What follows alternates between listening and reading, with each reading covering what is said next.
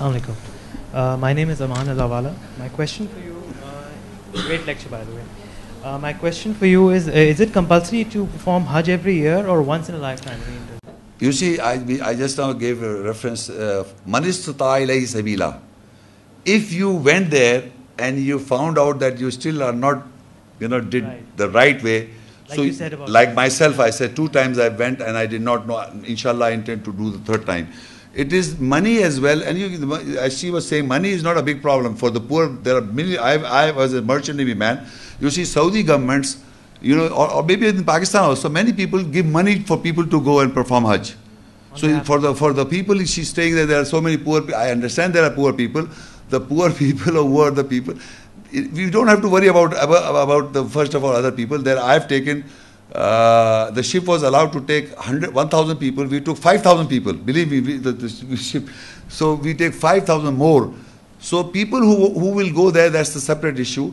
But if I go there and I found out 2 times I did not do it in the true sense, so I intend to do so. So if you intend to do so, number of times, you must keep on improving. And if you're not improving at all, so you can do 100 times or 1,000 times, it makes no difference. But Allah does not say you must do once. In the whole Quran, it doesn't say. At least that. once. No, it doesn't say once. It says whoever has the means to go. So the way. So it tells us about psychological means and the material means. It's not all and physical health also. It doesn't say only the wealth. It says you are capable of doing all these things. You are ready to sacrifice your life.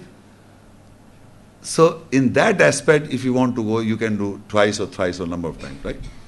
Just one small question, because it was kind of confusing for me.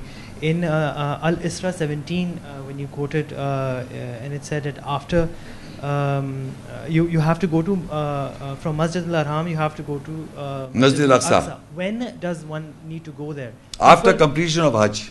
After, yeah. Because usually people usually also go before. Is it okay? You see why I'm saying you can go, but if you're visiting that area, Makkah and Madinah, because it's Barakat, Makkah is Barakat, that is Barakat, and these 3 places are Barakat. So you can go before also because it's not a part of Hajj. But the right practice is to go after the Hajj. Okay, because you have to go from Masjid al-Haram to Masjid al-Aqsa. You are coming from Masjid al-Aqsa to Makkah. The ayah says you have to go from Masjid al-Haram to Medina. You follow what I'm saying? Sure, yeah. So you have to go from the sacred, from Mecca to Medina. People go land in Medina and they come from there.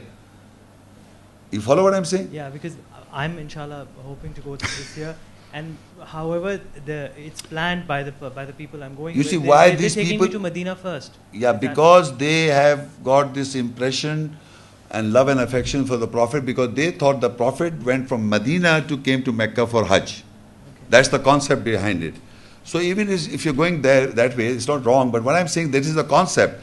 They go to first Medina, and from Medina they come to Mecca. As Muhammad Sallallahu Alaihi Wasallam, according to history, he came from Medina to Mecca. So that is why they are saying this. But what I am referring to in ayat is from the sacred mosque, you go to Medina or to Aqsa Medina. That is Aqsa Medina or that place. That is why I'm saying you have to go from here to there. Okay. So you must land in Mecca, do all the Hajj, and from Masjid al-Haram to go. So it's no problem. If it's a cultural thing, you can come from Medina also. Thank you. Yes, please. Anybody else? Assalamu alaikum. This brings our session to an end. I would like to thank you all for your attendance. We will look forward for seeing you again. Thank you very much. Assalamu alaikum wa rahmatullahi wa barakatuh.